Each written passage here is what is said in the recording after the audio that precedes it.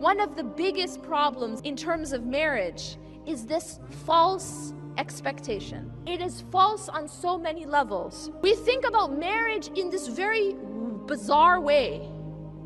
It's bizarre because we think that somehow marriage is going to fix everything.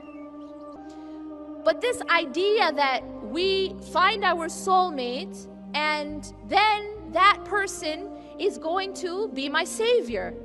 That person's gonna fix everything for me. I wasn't happy for all the rest of my life. All of a sudden, I'm gonna be happy. Well, you're in for a big surprise. And this is when people crash.